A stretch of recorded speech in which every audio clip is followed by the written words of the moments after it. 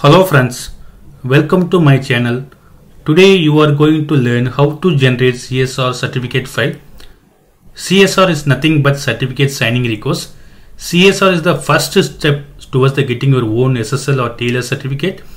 It contains the public key for the which the certificate should be issued. In order to generate a new certificate file, first we need to define the required input in the SAN.conf file.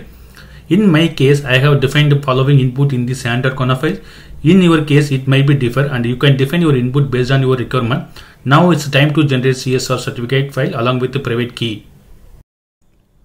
Once the input file is ready, you can start generate the CSR certificate file along with the private key. You can use OpenSSL utility and define the key size. Also, you can mention the CSR output file name and the private key output file name. Also, you can mention the input file, the SAN.conf file. Once the CSR file has been generated, you can verify the CSR file using OpenSSL utility command. And this is the command for reference. And you can verify your input, whatever mentioned in the SAN.conf file. Now, you can share the certificate file with your certificate team, the CA team, who can sign the request for your organization.